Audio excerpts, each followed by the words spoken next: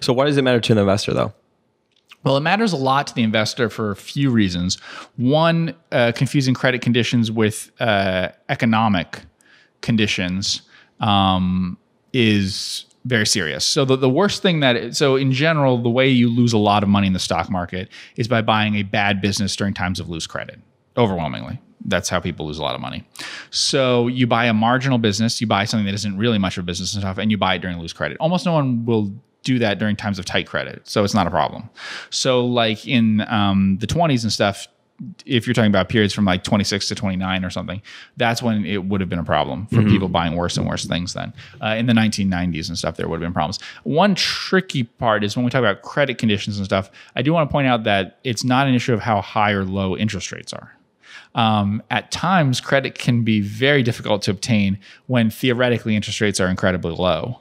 But it may be that no one wants them, or that the people who want them, the firms that want them, are not good enough credit risks to be able to get them.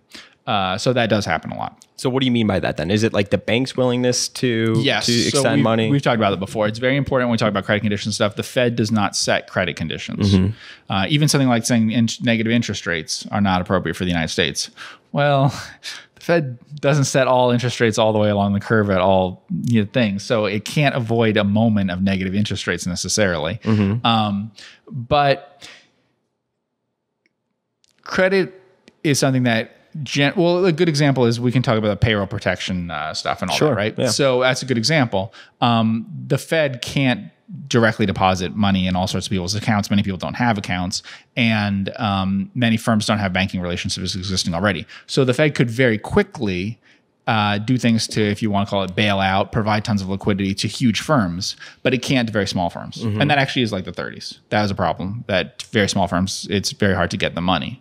And that's true now. I don't know how people know how to bail out a individual, one person running a nail salon or a barbershop or a restaurant or whatever. And that's generally, so when you have a credit crisis, what you're supposed to do, you're supposed to lend very freely to those borrowers who are in most desperate need for it, who would otherwise start acting in a depression mindset, liquidating things and stuff.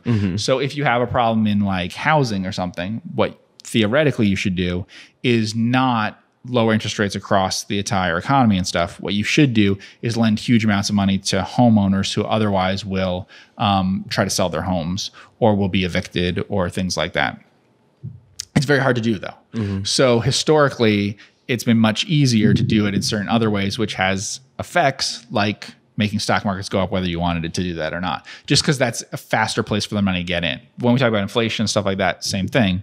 What happens is it affects different parts of the economy differently because of the speed at which it can get into those things, and to some extent the willingness and stuff. So you have stock markets go up, or treasury markets and things like that respond immediately to something that you're doing when that wasn't your intent. Like say you wanted to have an effect on car markets or housing markets or something, it's much tougher to do that because it'll have an effect that's much slower versus what you're doing, and much less necessarily that you can guarantee it will happen versus things that happen in the markets that we focus on. So I think a lot of times people think the intention is to affect the financial markets when that's not necessarily what the intention was and not what they were going for. Okay, so then in this period of loose credit though, right, which we're in, by the way, how does the investor make money? Right. So the first thing is you have to avoid is that you could lose a lot of money in certain things. Okay. So generally you don't want to bet on certain things that seem very sure but are dependent on credit. As an example, people have asked, like, have I owned a net that went bad or something? Yes. I owned a net with a catalyst. It was going to liquidate. And I lost like everything in it because this happened during the 2008 financial crisis. So there was plenty of credit available at the time I bought the net.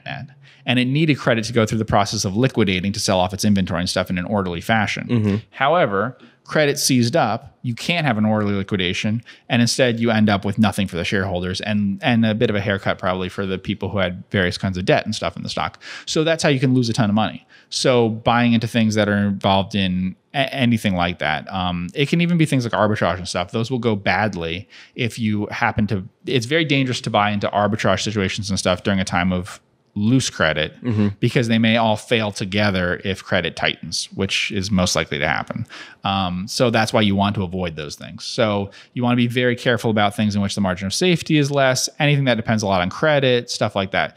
You also want to remember that anything that depends on credit means that everyone doing the same thing, if they're borrowing to do it, will all stop doing it at the same time too. That's why I give the example of arbitrage. The results are much worse for arbitrage if you have credit seize up because everyone was using debt to buy into the same thing that you're doing. You're on the same side of the trade as everyone that's borrowing money.